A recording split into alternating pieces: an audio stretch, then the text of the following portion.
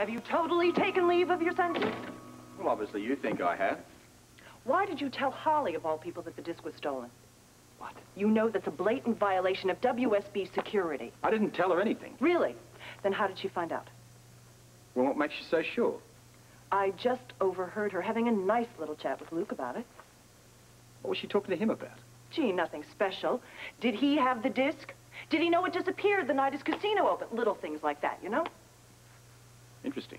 How did she know it was missing? You tell me. What, did she eavesdrop on a conversation you had with Valentine? What? Eavesdrop. It's got to be it. What? The day that you and Valentine and Jerrold were here. The day we were talking about the explosion? Right. Holly was here also. No, I don't recall saying anything in front of her. I think we're all so wrapped up in talking about the disc that nobody happened to know that she was standing here. She probably heard bits and pieces of the conversation and figured it all out for herself. Quite frankly, I don't care how she found out. You just get her to stop playing super sleuth. Actually, I think this may work to our advantage. How? Luke may have told us something. Or maybe she gave him more reason to keep his mouth shut if he does have the disc. Look, I'm the agent here. I'll handle Luke, not your wife. I think you'd prefer that. Or are we switching partners again?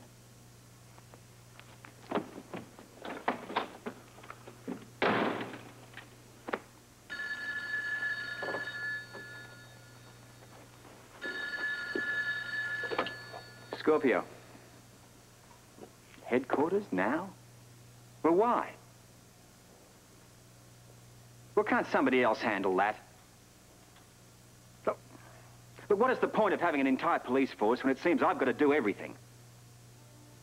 All right, I'll be down. Bloody incompetence. You're not drinking tonight, Professor? No, my ulcer. Huh? Well, you know what they say. Take away a man's drink, rob him of his soul. Oh, Edward, what nonsense, really. I understand you were in the hospital too, Professor. Only for a few days. I'm fine now. You know, Professor, it's a shame we didn't coordinate our timing a little better. We could have shared a room. Grant, as much as you liked talking with the professor, you were in hardly any condition for a conversation. Yes, that he was not. Oh, it must have been dreadful for you, Grant. Well, it wasn't at all, Isla, to tell you the truth. I don't remember it. I was pretty much out of it until the anti-venom arrived. When it finally arrived? I think it is so strange that both the anti-venom and the medicine given to the man who died on the operating table were both contaminated. How's that Boulon investigation going, Monica? Well, we're still looking into it, Edward. All this talk about work, it makes me feel like a dilettante. All I do is putter around my garden. Oh, I'd very willingly change places with you, Mrs. Quartermain. I thought you were finished with your project. Oh, there's something new always coming up.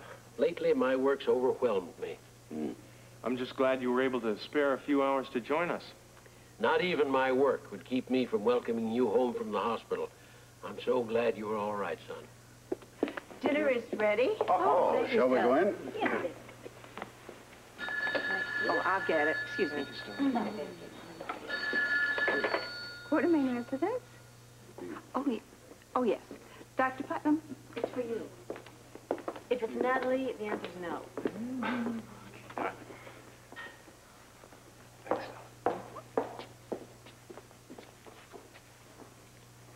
Hello? Now, what's all this about your not being able to come to the casino tonight? That's right. We have to have a meeting. I need to give you the details of the plan. What?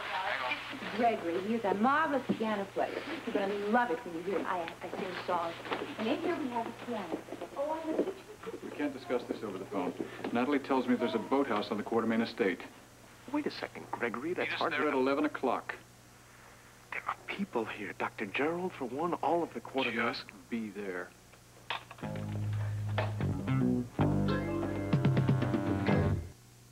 Well, anybody for another nightcap? Oh, not for me, thank you. And certainly not for you, Edward. I need a steady arm to escort me upstairs. Yeah, sounds like my cue. I'm sorry. I've kept you all up far too long. No. Not at all, Professor. There's nothing I enjoy more than being surrounded by my family. Well, good night, everyone. Good night, Mrs. Quartermain. And I guess we're saying good night, too. Good night, sir. Good night. Good night, Grant. See you. Good night to you. It's down to just us three. Have a seat, Professor. All right.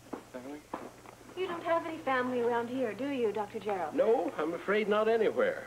Though since meeting Grant, I must say I've come to regard him as family.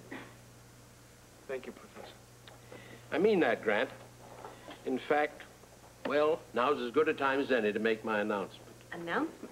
I'd like to start a trust fund for your firstborn child. Doctor, I don't know what to say. Professor, you really don't have to do that. I want to. In fact, I've already told Lee Baldwin to draw up the papers, if you don't mind. On one condition, you be godfather to our baby. Why, I'd be honored. That's very generous of you, Professor. No, it's generous of you and Grant to allow me to be part of your family. Well, now I'd best be going. Well, now, wait. Why don't you take a peek at the new wing? We'll show you the room that we're planning for your godchild. Oh, I'd like that very much. All right. I hope my gift isn't putting you under any pressure. How's that, Doctor? Well, I just assumed that you and Celia planned to have children. Well, yes. I'd say 3. What about you, Grant? Well, darling, I seem to recall you were saying something about an even dozen at one Oh, point. well, we'll talk about that. This way. Oh, dear. Children are such a joy. I've often wondered what would have happened had I... Oh, Professor! Oh, I've got you, sir. Sit down, please. Don't move. Don't move. Oh, I'm all right. Just take a seat. Oh, I'm so sorry. Oh, you could have broken Are you all right? Awkward of me. Yes, I'm fine. Doctor, are you sure you're all right? Perfectly. Oh, that was quite a fall. I think you saved my life, Grant. You know, there's an old saying, once you've saved a life, you're responsible for that life. I guess you're stuck with me. Doctor, that's a responsibility I gladly accept. Listen, why don't you see the room some other time? Yes. I'll give you a hand and I'll walk you out to your car. No. I'll call you tomorrow. Thank you again, Professor. Thank you, Grant. Good night, Celia. Good night. Professor, Oh, you're a very dear friend and a very dear man. why, thank you. Thank you, my boy.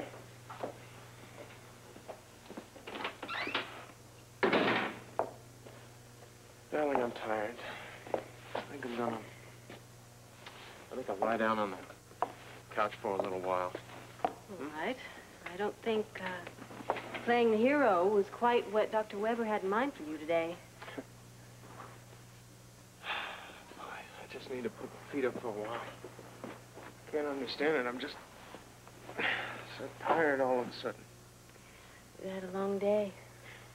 God, poor Professor Jerrold. The man's been working so hard. Probably has no time at all to sleep. I imagine that's why he fell. Such a sweet man, thinking about our children. He is a sweet man, isn't he? Grant, we are going to have children one day, aren't we?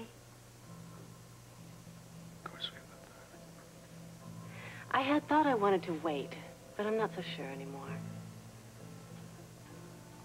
Grant?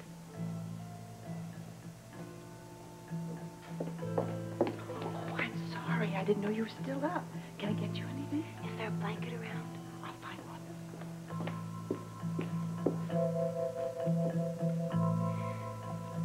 I want to have a baby with you, Grant. A little boy.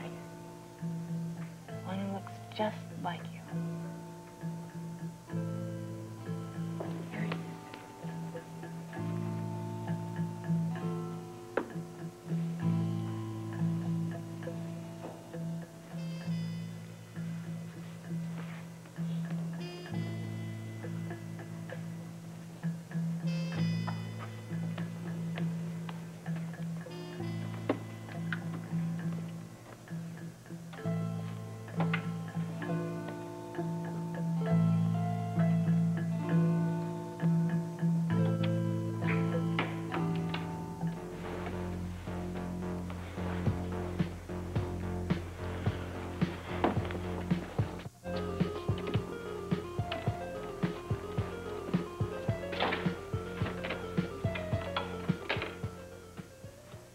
Oh.